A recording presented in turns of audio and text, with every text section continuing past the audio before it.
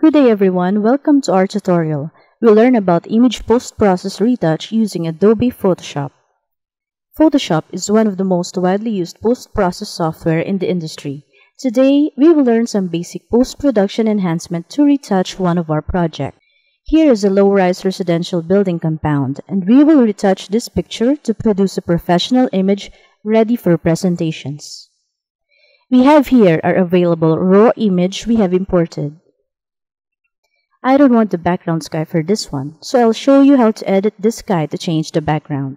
From Layer, we go to the Channel. Click on Alpha 1 to get the black and white element for masking. Hold Ctrl, click on Alpha Channel, and White 1 or House Area will be selected. Now go back to the layer, and let's put this in a folder. I'll rename the folder as Render. Now click on Vector Mask icon. You can now see the black part is hidden. Turn off the layer visibility of the render for a while. Add a new layer for the background image and name it Background.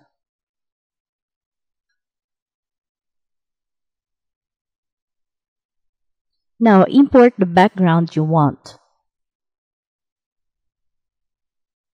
Copy the background by clicking Ctrl-A and Ctrl-C, then paste it to the background layer by typing Ctrl-V. Click on the visibility of the render to see the background at its back.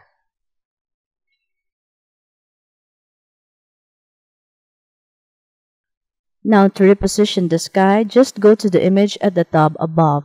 Click on Free Transform or Ctrl-T for shortcut. Then you can drag the image upon your preferred location.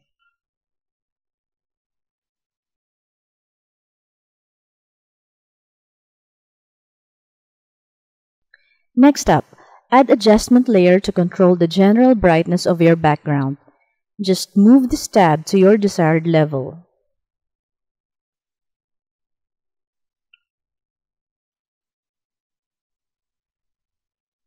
For Vibrance, add another adjustment layer. Select Vibrance. The Properties table will appear. Adjust the bar to make the image more or less vibrant as you prefer.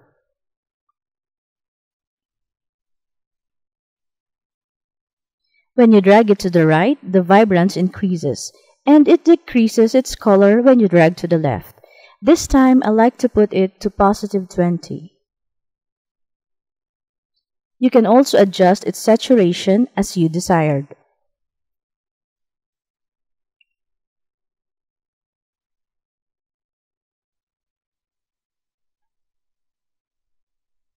We can see the difference of our work when we turn on or off the eye mark, which is the layer visibility.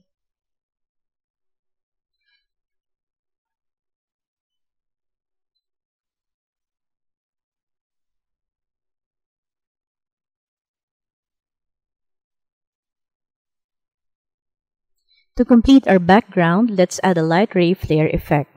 Let's open this flare image as saved. Copy and we will paste this in our render.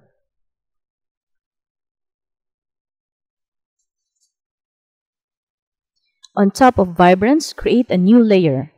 Then paste the light flare we just copied. You can freely rotate it or change its orientation by clicking at the Edit tab. Then select Free Transform or Ctrl-T. Right-click on the image and select Flip Vertical to rotate it upside down. Then drag the image to the position you want. Then change the image to screen mode. This softens the image. The black will disappear and the white parts will retain and be brightened.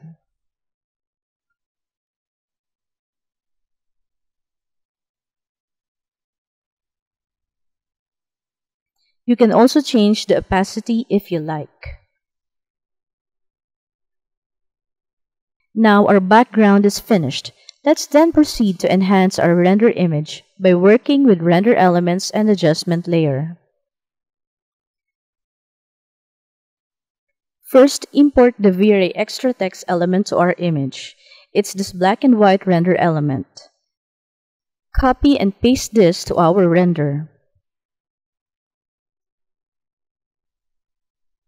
Make a new layer and paste it on. I'll rename this to Vray Extra Tex.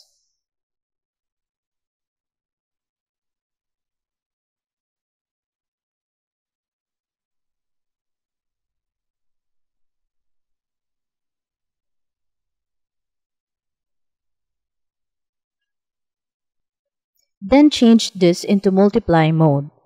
This removes the white and retains the black, making the image sharper and more refined. You can also adjust its opacity if you want.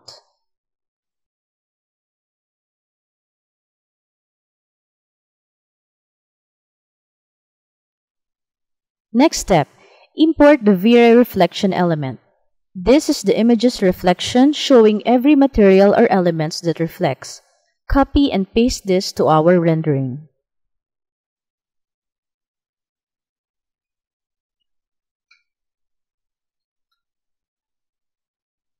Create a new layer. Then, paste the reflection render element.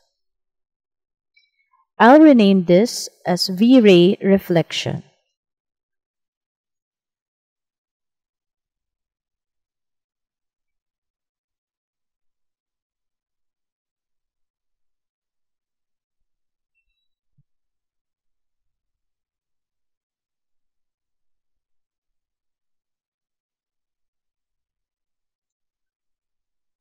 Change this layer to screen mode.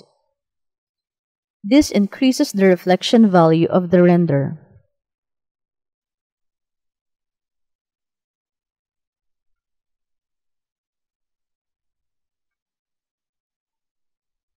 But in this case, the reflection is too much. We can decrease it by going to opacity and type 50%. Now its reflective effect was lessened. This time, import the refraction element. Copy and paste this to our render. This is the translucent value of an image.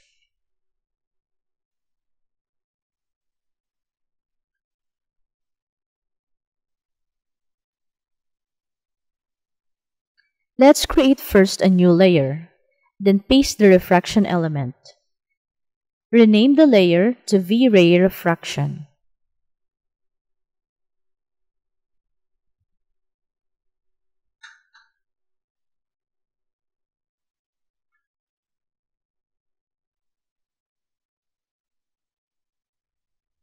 This refraction render element increases or decreases the translucent value of an image.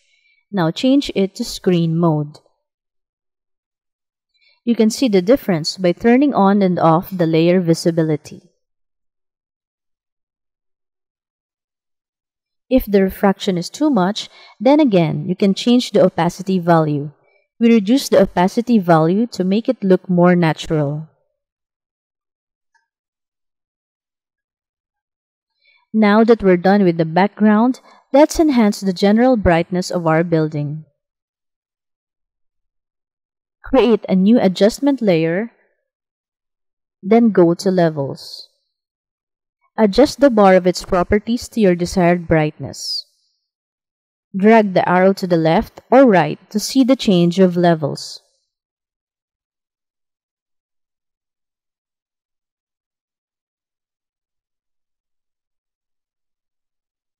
We can now see the difference of its levels once we turn on and off its layer visibility.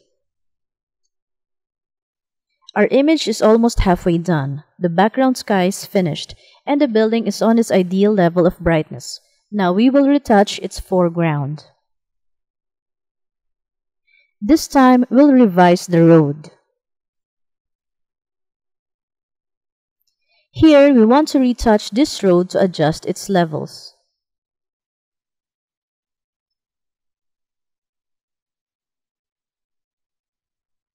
Let's click on this arrow beside the folder to hide the folder contents. This makes our layers uncluttered, hiding some elements we don't need to use at the moment. Then we make a new layer.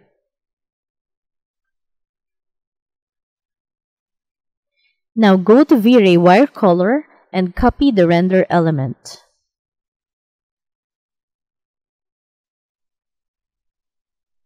Go back to the render and paste it to the new layer we just created. Vray Wirecolor Render makes it easier for us to select any element we want to pick because of its color differences. Just like what we did to the others, I'll rename this layer to Vray Wirecolor.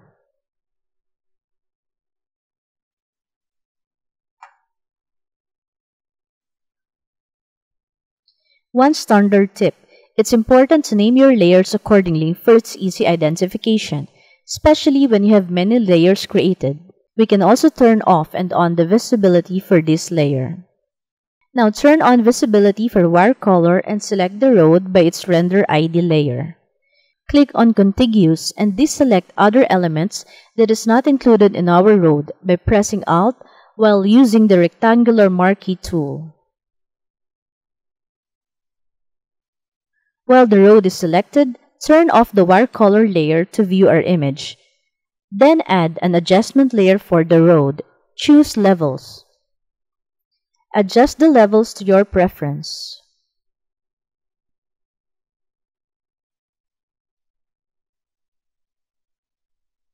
We can use Brush tool to mask on the image on areas you want to be darker or lighter.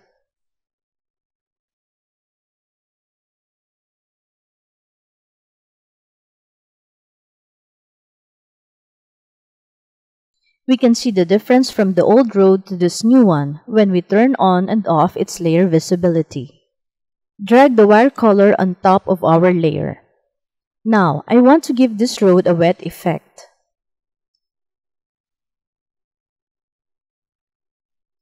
Let's open the wet floor image I previously saved. Copy this image and paste it in our rendering.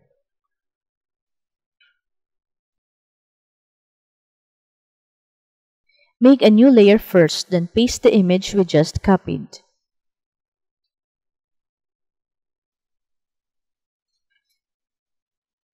Then change it to soft light mode. Now we can see that this is almost blending with our image. Go to Edit and click on Free Transform to move the image on your desired position.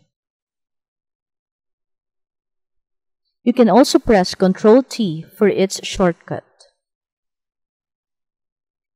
We can see the difference when we click on and off its layer visibility.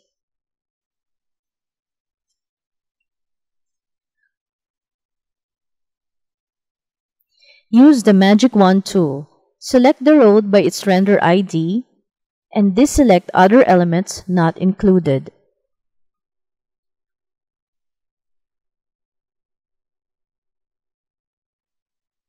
Go back to the wet floor image and click on Add Vector Mask to show only the wet floor on the road. Now, here is the road, with a nice wet effect all the way until the end.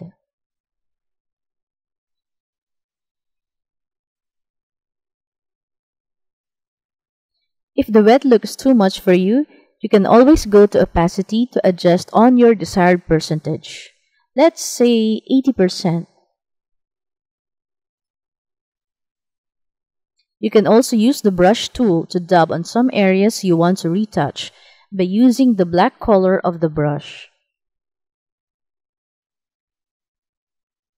You can paint on these areas where you think shadow will be more apparent. I want to add more highlight on some area of the wet road to make it brighter. Let's highlight this part where the street light is located. Select the road by its render element ID. Deselect others not needed. Turn off the layer and add another layer mask to adjust its level. Make it brighter.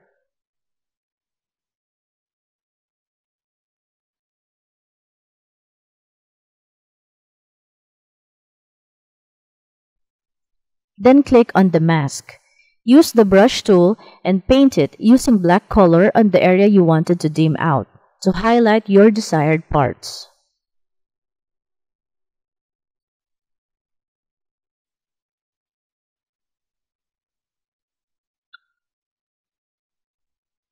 Now you can see that we achieved to highlight this part of the road. Let's now put vignette to our image.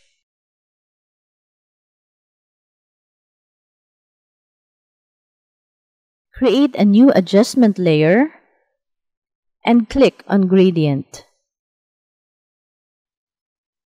The gradient fill will appear. Choose the black with transparent fill. Then tick on Reverse, click Dither, then put the scale of 155. Then click on Radial for its style. You can see that it created a black vignette around the image. Now, if all else is fine with you, then you can click OK. Change the gradient layer to soft light mode and reduce its opacity to 15%.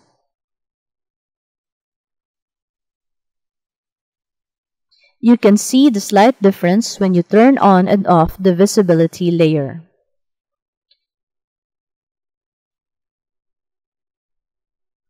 So here goes our finished image, retouched using Photoshop Basic Post-Process Guidelines. For more videos, please subscribe to our channel.